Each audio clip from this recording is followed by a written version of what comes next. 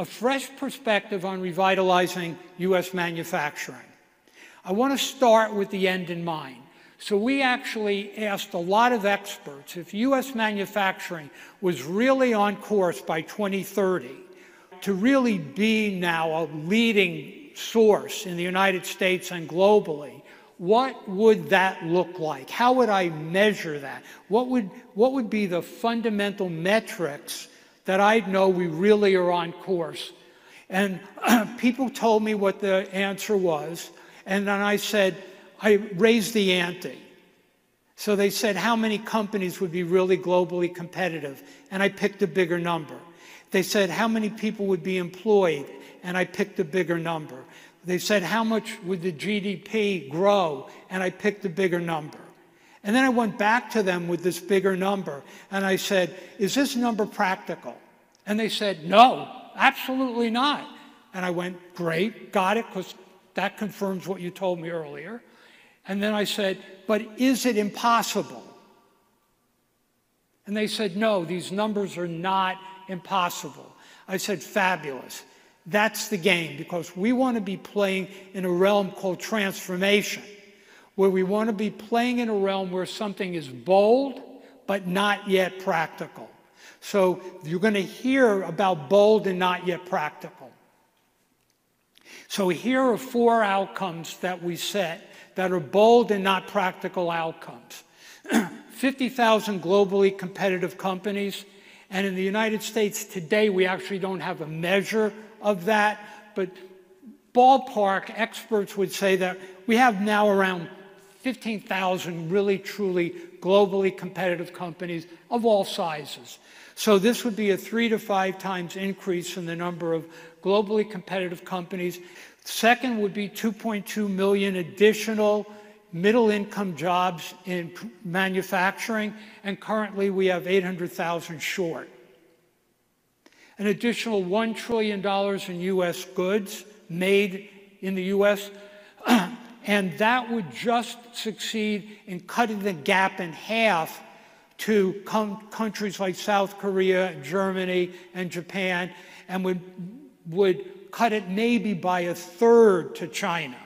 So that doesn't even close the gap in terms of our percent of manufacturing in the United States relative to the size of our economy. And the fourth area was reducing the environmental footprint by 30%. And this, we say, was a future. This is worth striving for. And so now, where are we today? Where we are today can be summed up with we're an invented here, made there, and imported back economy. And the human cost of that has been huge. I don't need to go into all the details. I could show you graph after graph after graph. But in very practical terms, 4.5 million families over the last few decades have lost middle-income wages by the manufacturing being outsourced. 70,000 factories have closed. And how many communities have been devastated by those factory closures? We, every year, continue to have an imbalance of trade that's now around $1.2 trillion. And what that translates into is we are transferring $1.2 trillion of wealth from U.S. families overseas to China. Human cost has been huge. Yet we have the foundation and we have the awareness.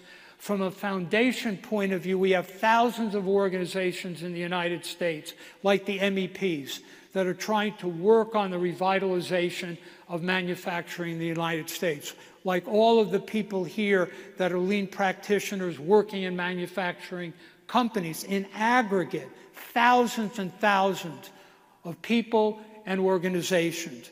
We have thousands of organizations working on workforce reskilling. We have increasing numbers working on the environmental area. We have the government now funding trillions of dollars in Build Back Better and other kinds of initiatives.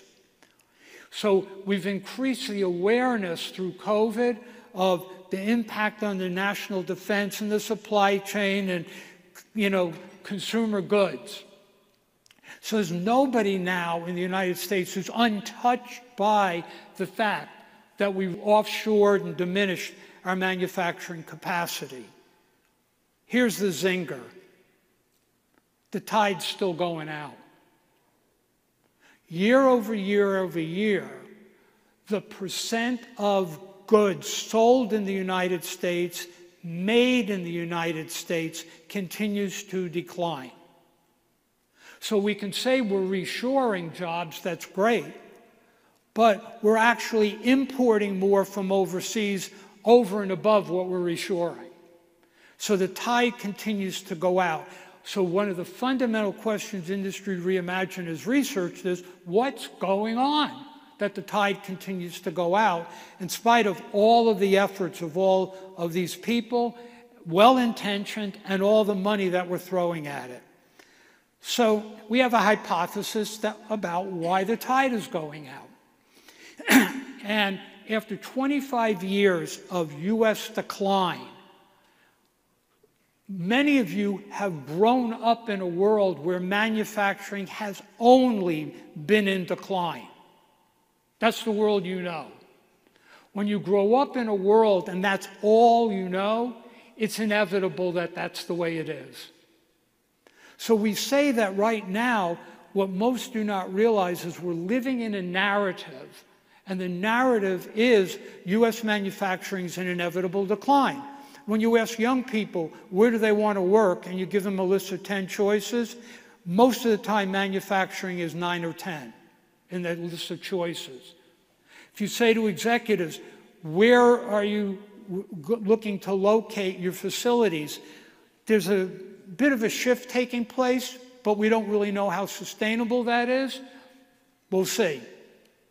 So there's this hidden hand of inevitable decline, and inside of that hidden hand, there are many perceptions that are outdated and no longer true, but we keep reporting them as facts. We keep reporting that it doesn't matter where we make things. Well, now that's changing. We keep reporting that manufacturing jobs are dirty, dumb, and dangerous.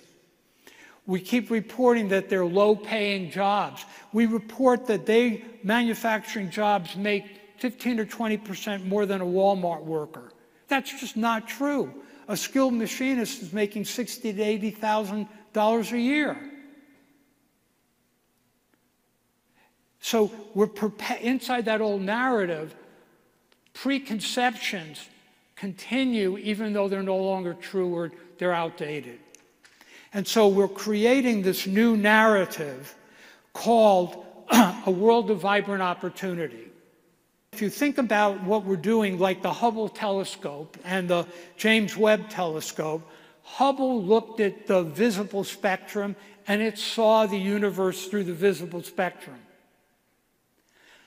James Webb looks at it through the infrared, and you look at the same area of the sky and you see millions of more stars than you saw before.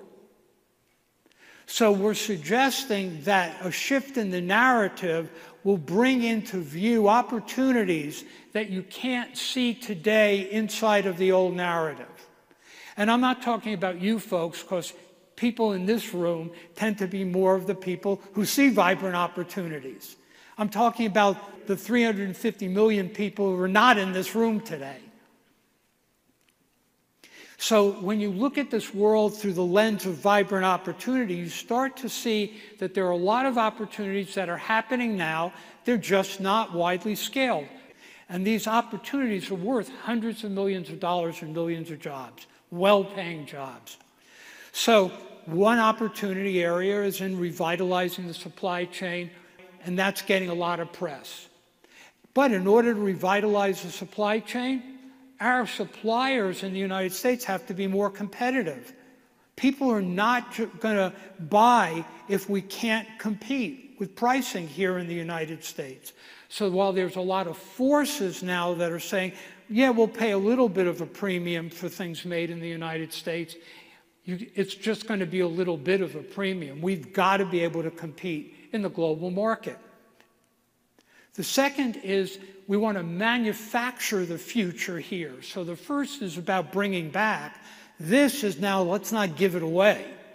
Let's make the future here.